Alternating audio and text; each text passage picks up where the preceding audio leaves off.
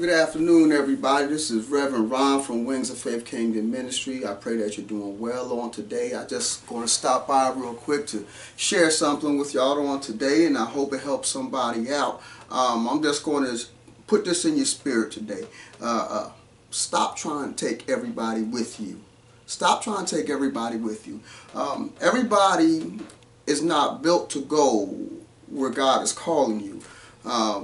I see this often. I look on Facebook sometimes. It seems like people on social media, they want everybody to know everything that they're doing, when they're doing it, how they're doing. First and foremost, everybody is not happy for you. Everybody is not looking for your greater. So this is part of the reason why there should be a separation of where you believe that God is taking you and the people that's going with you. Understand this: God is going to assign people to your life that's going to be there for you in the area that He's taking you to.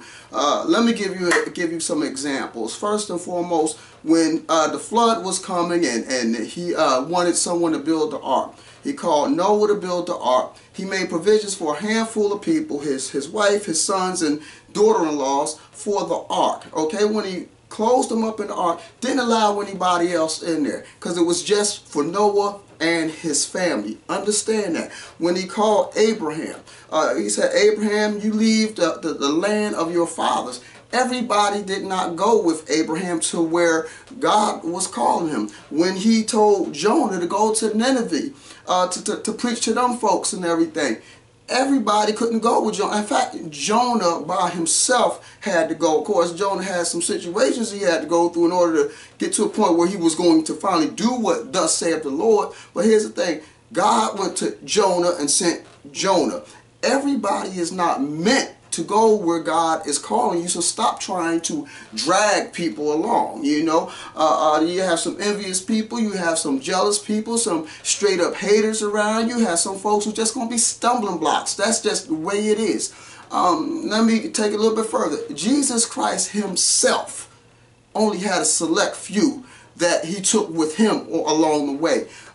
He was always about among the multitudes and around a bunch of people around Him and followed Him.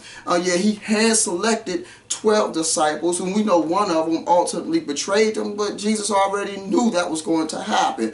But His inner circle was only 3: Peter, James, and John. It was 3. Out of everybody that followed Him, out of the 70 that He sent out, and out of the 12 that He hand selected, only 3 of them was able to go with Jesus into select places. Let me give you an example. When the young lady was dead and the father sent for Jesus and said, well, my daughter is dying, and Jesus got there, what Jesus did when He went into the house where the young lady was at that was supposed to be dead, that was dead, He said only people that's allowed to go in there is Peter, James, and John, and the father of the dead girl. Peter, James, and John, not the rest of the 12. When Jesus went on the mount, when He got transfigured, it was only 3 people that was allowed to go with Jesus up on that mountain. That was Peter, James, and John. Then we go a little bit further to the scene of the Garden of Gethsemane, where the famous line come out, as far as Him, not my will, but your will be done. Who was there at the garden with Jesus? Peter, James, and John. Only 3.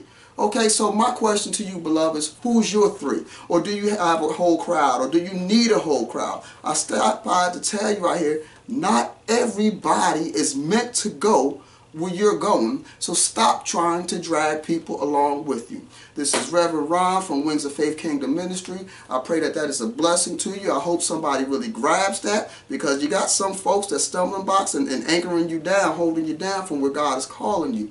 If this is a blessing, or any one of the other videos is a blessing to you, I pray that you might share it with other folks on Facebook. I pray that you would subscribe to my channel on YouTube. It don't cost you nothing. Don't cost anybody nothing. It ain't about money. It's about putting the word out there, Jesus' word, to help other folks.